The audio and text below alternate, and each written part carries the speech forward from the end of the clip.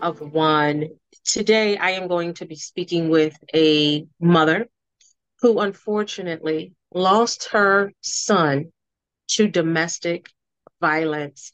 Oftentimes, we think it's females who may lose their lives or suffer at the hands of someone else when it's domestic violence, but it is equal among men and women.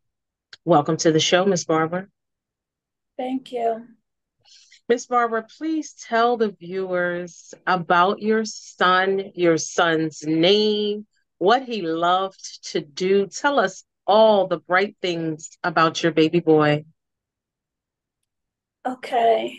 Well, my son's name is, well, was Jeffrey. Is My son's name is Jeffrey Tillery Jr. And he is a father of four children, three boys and one girl. He was 33 years old. Jeffrey loved life. That's one thing I can say about him. He loved life, and it really kind of bothers me.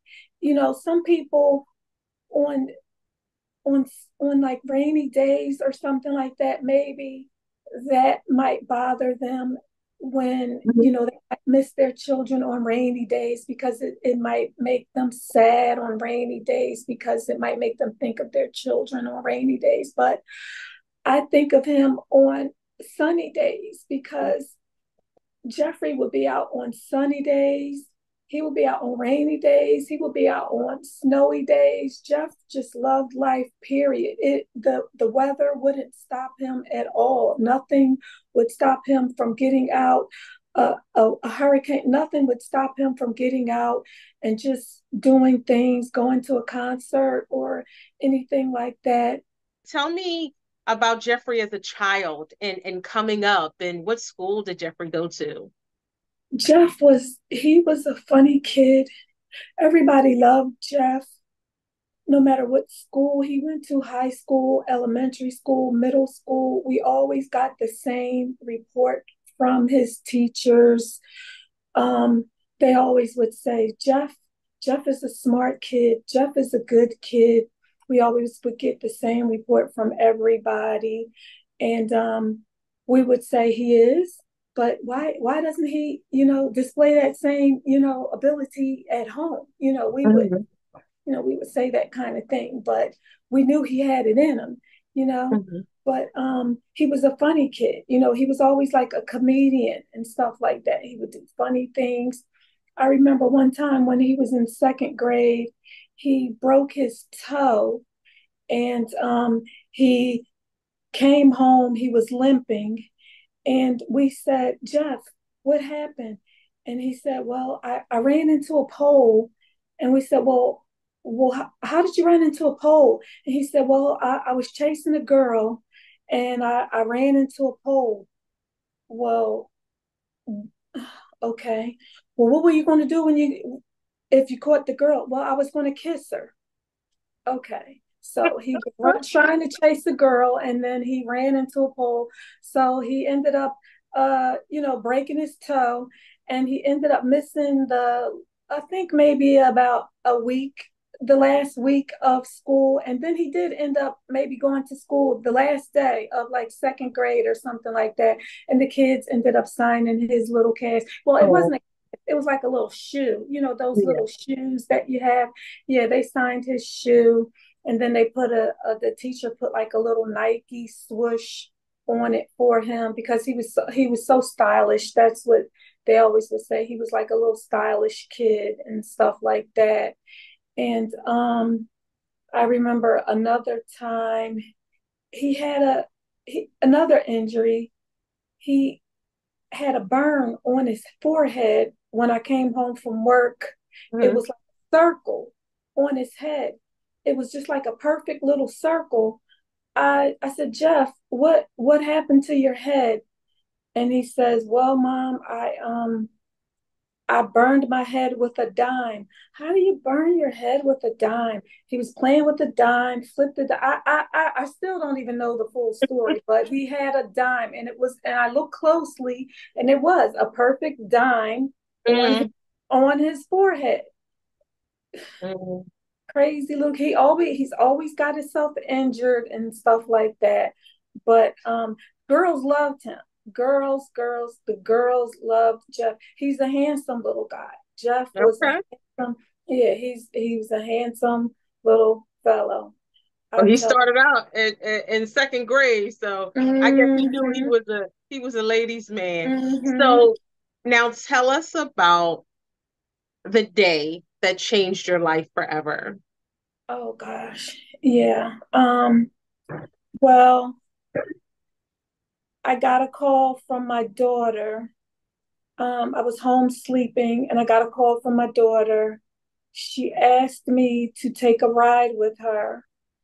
And I said, okay. I kind of didn't want to, but I said, okay, because I heard the urgency in her voice.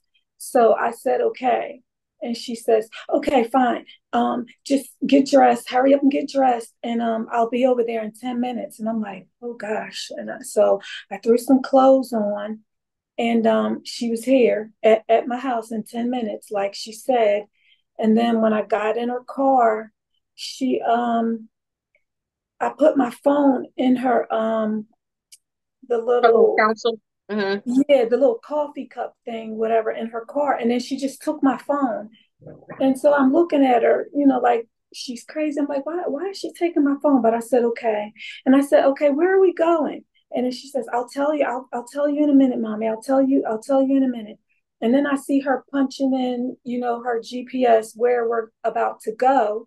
And then so I'm trying to see where we're about to go. I couldn't see where we were going, but I could tell that it was going to take a half an hour. Mm. So I'm like, okay, I'm just trying to, go with the flow.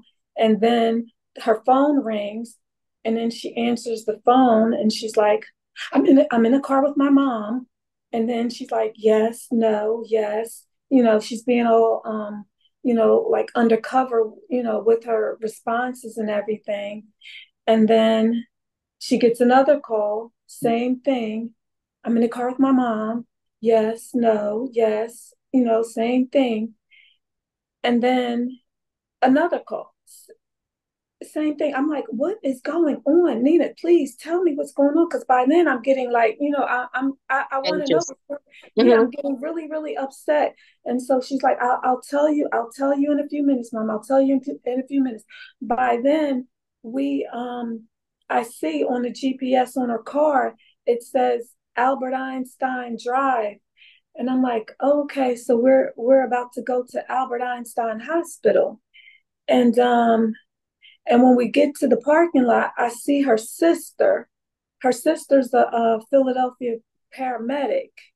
And so I'm thinking, okay, well, maybe something's wrong with her sister, or maybe something's wrong with my ex-husband. He's a Philadelphia firefighter. So I'm thinking, maybe something's wrong with one of them. And then her sister comes over to the car onto my side, and then she just starts praying. And then I'm looking at her, and then my daughter says, Mommy, um, Jeff was shot and he was killed. Mm, And I just lost it. sure. Yeah, I just lost it. And then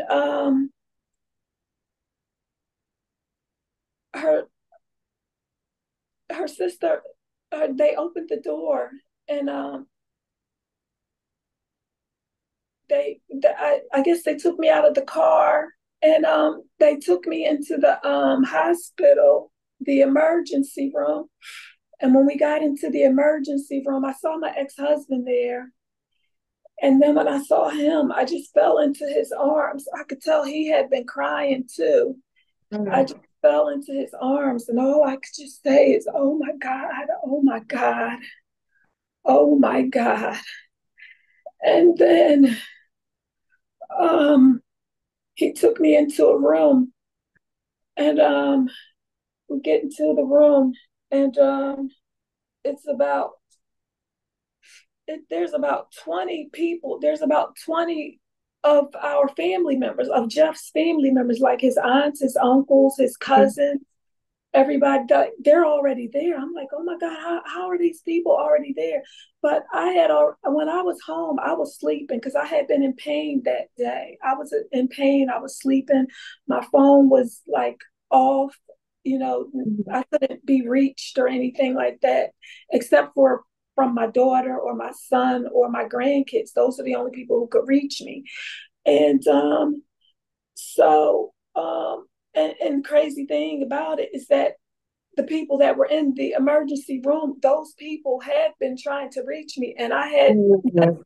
from them saying they were telling me to call them, or they had said rest in peace and all of this kind of stuff. Oh, Yeah, so if I had seen those messages, it just would have been it would have been a mess. yeah. And So especially with you being home, because you were home by yourself. So it was a right, good thing that your daughter right, actually came. I mean, it's not a good thing, but you know what right, I mean, right, that you were around your loved one when you right, found out. right. Exactly. And so then my ex-husband said, well, let's go to the back. He said, do you want to see Jeff? And I said, yeah, I want to see Jeff. So he took me to the back, and when I went back there was like all these policemen and all of these firemen and paramedics, and they had there was like a room, and there was a partition, and the room was part like the partition had the room blocked off. And then he told them I was his mom, and so they removed the partition. And then there was Jeff just laying there, just like in this cold dark room, like his eyes were wide open, and just blood all over his face, all over his neck, just all over his whole body. And What then part of the body was he shot in? he was shot in his neck, and in his neck. And I just said, can I go in and see him? And then they just grabbed me and just took me away. They wouldn't let me go and see him. And I know in my mind that, at that point, he was like evidence. I wasn't going to touch him, but, I guess they just didn't want to take that chance or anything. So they just took me away, and I was just really, really kind of angry because I just wanted those last few moments with my son. I mean, I guess it didn't make any difference, but I still just wanted those last few moments with my son.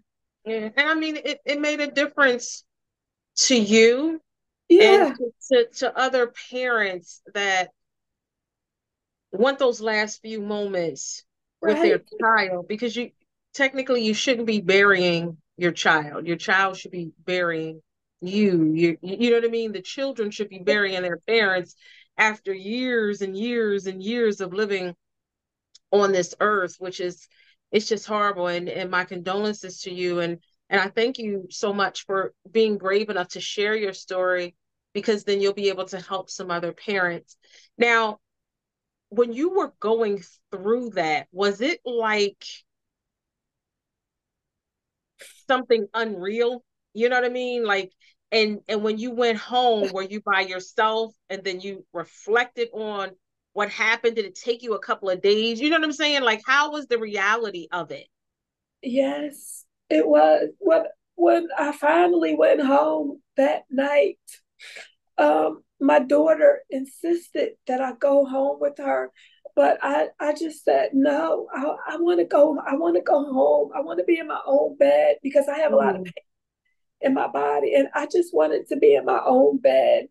So she knows how I am. She knows how I am, but I just wanted to go home and be in my own bed.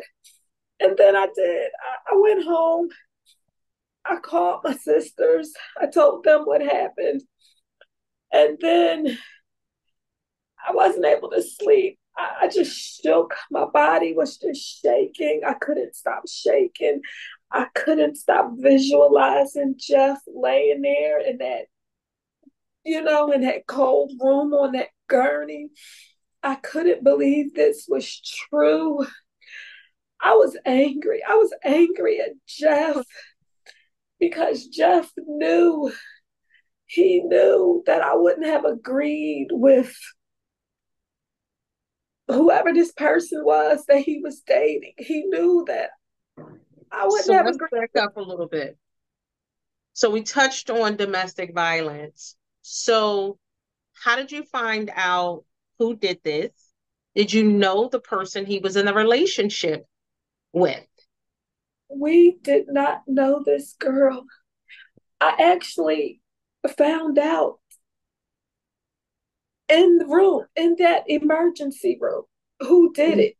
My Mm, my son's auntie told me. I said, well, who did it? What happened? And then she said, is Jeff dating somebody new? And I said, yeah, he had just told me he was dating somebody. And it was a Muslim girl that he was dating. And she said, that's who did it. And I said, she's the one who did it? And she said, yeah. And I said, oh my God, I couldn't believe it. I was in total shock. And I was so angry. I was just angry, angry. We had never met this girl. I found out through the court system that he had only, well, I found out, I guess, from the girl, they had only known each other, I guess, like 3 months or something like that.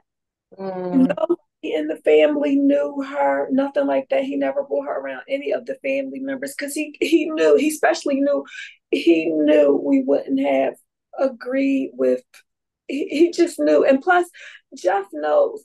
I get sick of Jeff bringing like people around because I get attached to these like females. I get attached to them. I don't want to get attached to somebody and then next thing you know, she's old news and then you mhm, don't want me to still be attached to her when you have somebody new, you know what I mean?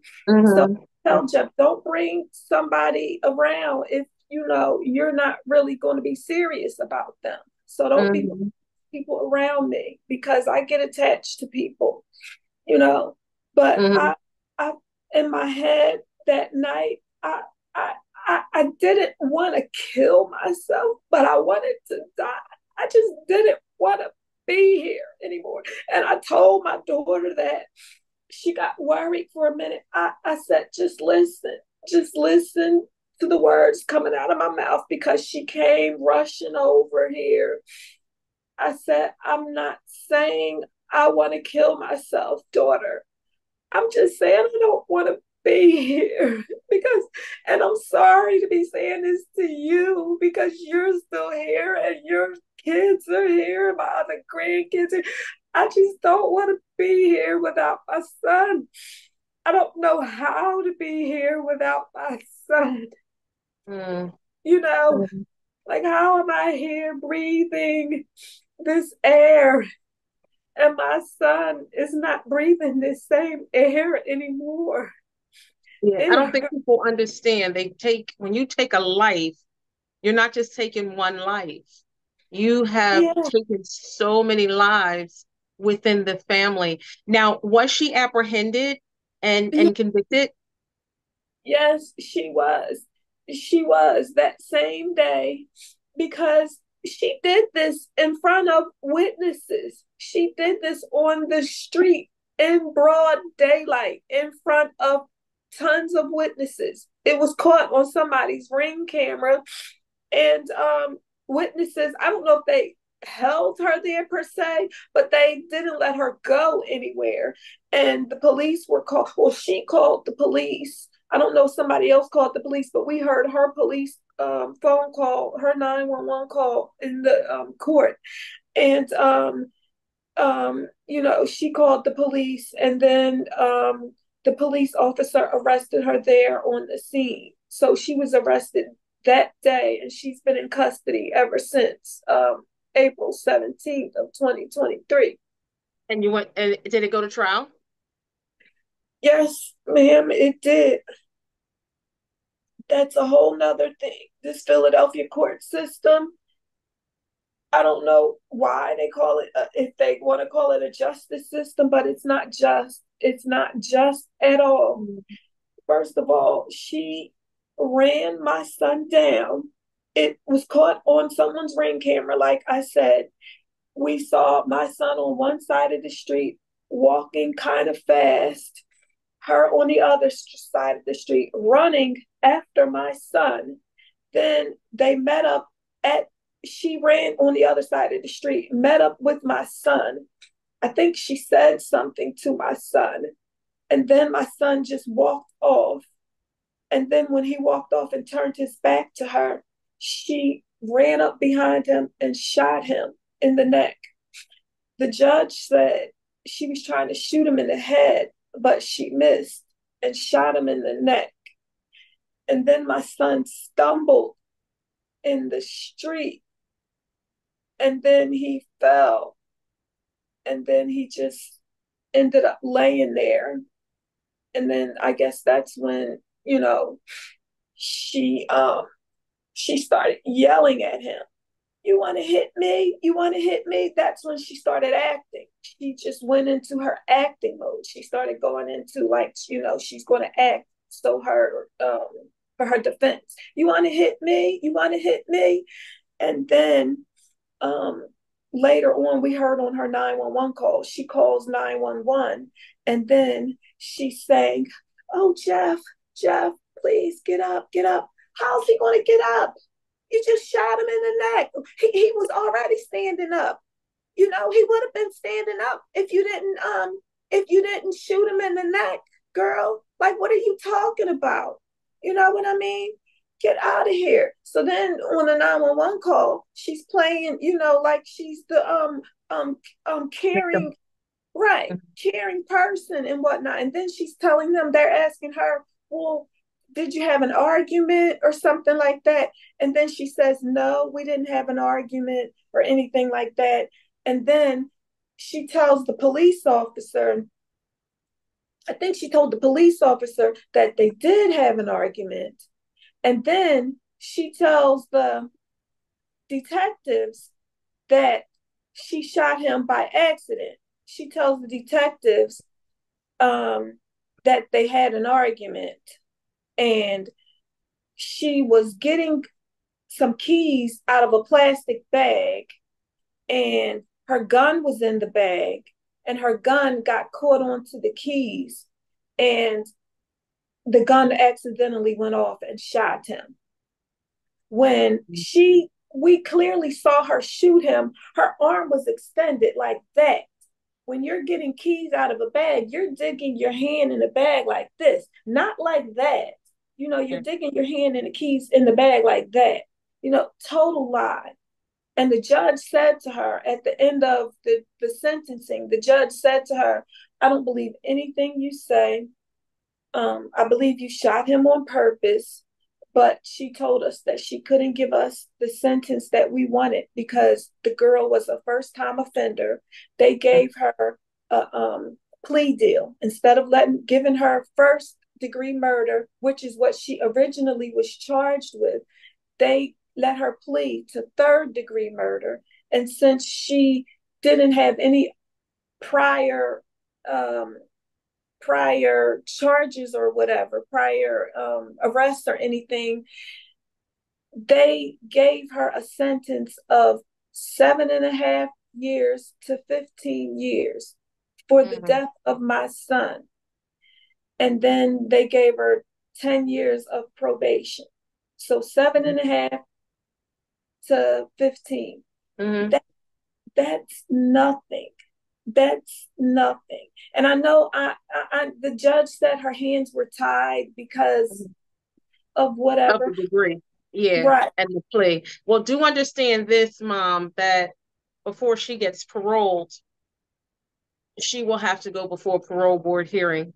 right, So make sure that you and your family attend that We because your will. voice matters. Your voice We will. matters. And what you say, it does matter.